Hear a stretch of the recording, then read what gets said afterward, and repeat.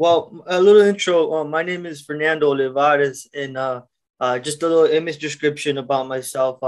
I am wearing a black T-shirt, goatee, and also um, what I do. I'm a disability community advocate. I work at an independent living center. I provide transition services, and also I do diversions. So I help people getting out institutions like nursing homes, and for me, that's one of my passions working at this center, and also do a lot of different things within the community, the disability community. Okay, let's go. All right, let's get to it. Ah, man, I like that energy.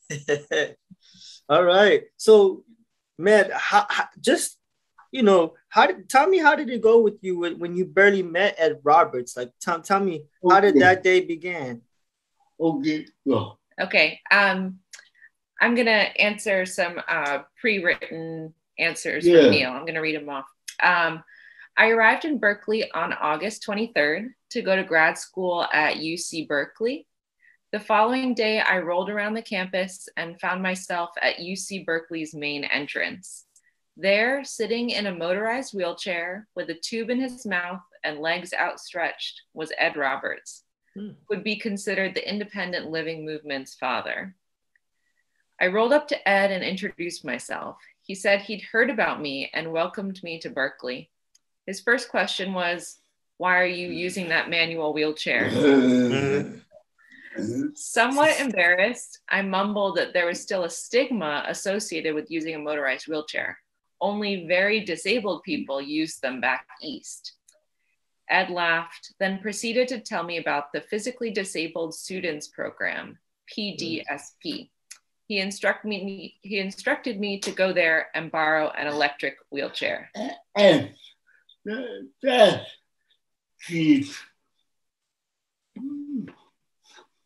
my whole life. And that changed my whole life. A beautiful, that is incredible. He making that recommendation, and you, wanting to adapt to make sure you get accommodated to motorized wheelchairs. I at my center, I provide a DME equipment. I love it. Oh man, so that's an awesome story. Yeah. Awesome. You can take away my hat. You can take away my car. But don't touch my wheelchair. You could take away my house, you could take away my car, but don't touch my wheelchair. Hey, yeah. Oh man. I love it. Love it. Okay, go. All right. What role did Ed play in your life, and how did it influence you? Using a powered wheelchair is clearly one of the most important changing points in my life. The ability to move forward instead of kicking backward and seeing a beautiful world instead of struggling just to move was, and still is, a real eye-opener. Ed also taught me that to live independently, you need to know how to depend on others. Being proud of oneself and one's community is critical to living independently. Wow. Wow. That was a man.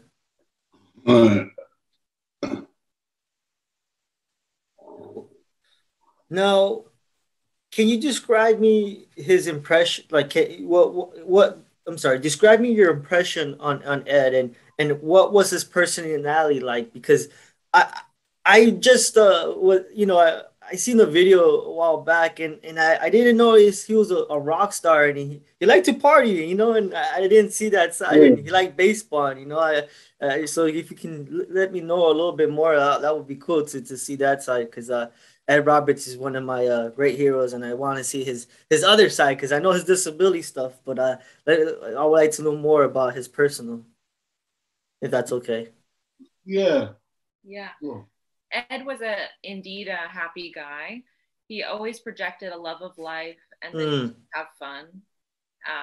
Ed knew how to work hard and play with even more enthusiastically.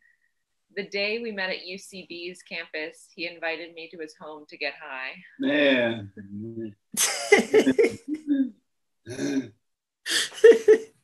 Oh man.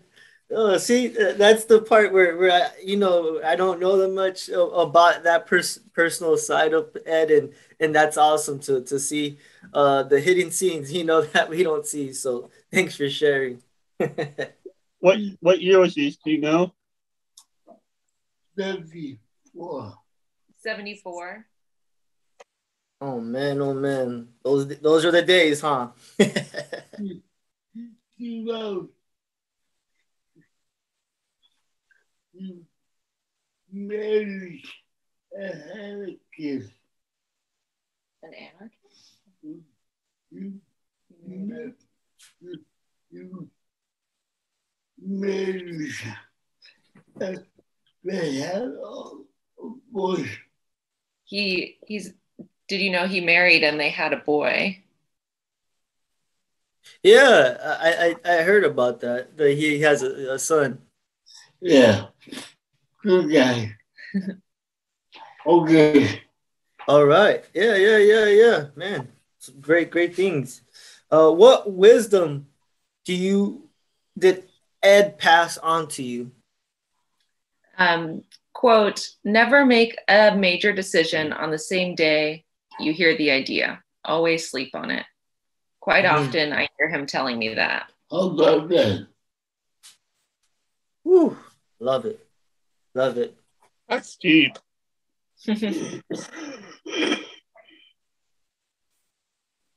What was Ed like as a young activist? I never saw or envisioned Ed as a young activist. Ed was always a fiery, well-spoken guy lying almost entirely prone in a powered wheelchair with a tube in or near his mouth. Do you want me to read that too? Okay. Oh, yeah. And although I see the disability movement beginning in New York with Disabled in Action, led by Judy Heumann, I still see Ed as its father. The philosophy behind the movement comes from Ed. Nothing about us without us is the slogan most widely known and used. Ed full-heartedly believed that everyone was worth and deserves to live their life their way. Mm-hmm. Oh man. Beautiful. Share a story, an anecdote about Ed that gives us an idea of who he was. Oh, yeah. Okay. In the summer of 1975, Ed held a reunion of the Quad Squad at Cowell Hospital on the UCB's campus. The Quad Squad was 4 people with spinal cord injuries who lived in the campus's hospitals as undergrads because they weren't allowed to live in the dorms. There are many reasons why living in a segregated environment is awful. However, hospitals do have private rooms. At the reunion, Ed encouraged us to find a partner in an empty space. Let's just say that party was fun and memorable. I love it. Yeah, that's awesome, and those were the days. Oh man.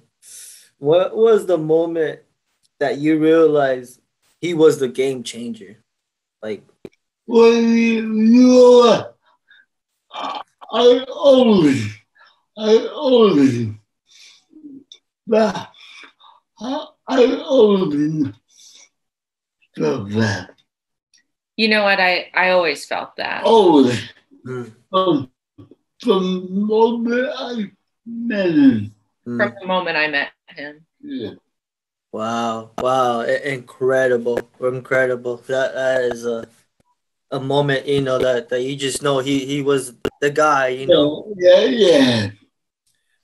Why did he choose to become an advocate? Do you know anything about that? Like how his story became to be where he was an advocate? I don't think people choose to become advocates. I believe it's in one's DNA. Yeah. I from what I hear about the way he grew up, he was always an athlete like his mother. From what I hear about how he grew up, he was always an advocate, like his mother. How did you find or create a support system? How did Ed find or create a support system within the disabled community? Ed's personality was his greatest attribute, enabling him to create his support system. People couldn't help but want to be part of his world by hearing him and being around him.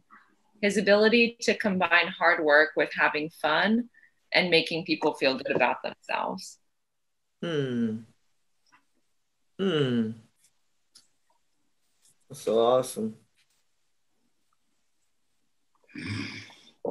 What should youth be advocating to carry on Ed's legacy?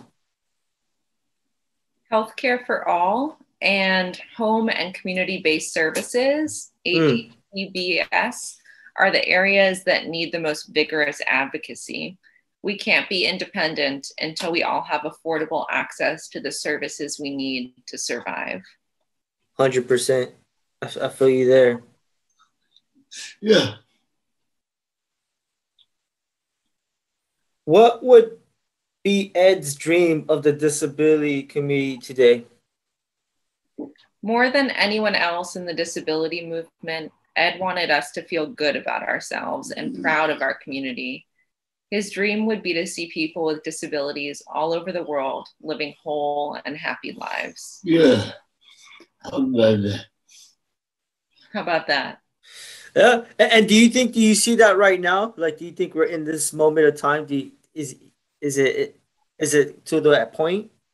I know we need more, but No. We are still far away. No, we're still far away. Yeah. In some ways, it's hard to. In some ways, it's harder today. Yeah. Wow. Yeah. I because of all the barriers we have, we learn how to fight. Because of all the barriers we have. We learn how to fight. We have a harder fight? No, we learn how to be ethical. We learn how to fight. F-I-T-E. We have a harder fight?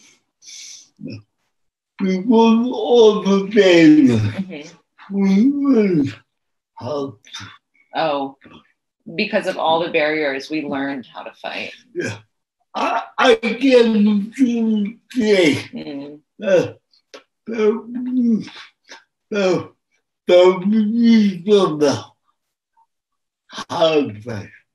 I get the feeling that today we need to. No.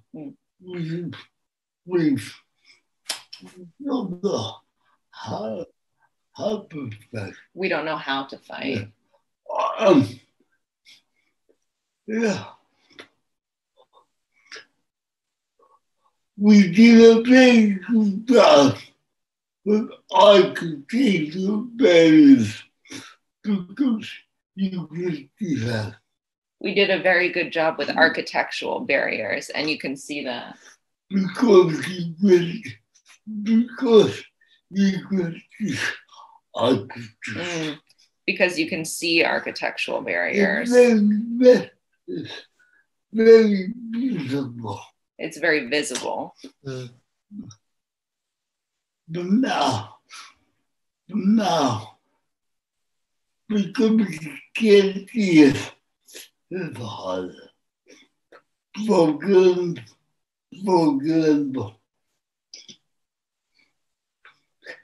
to get a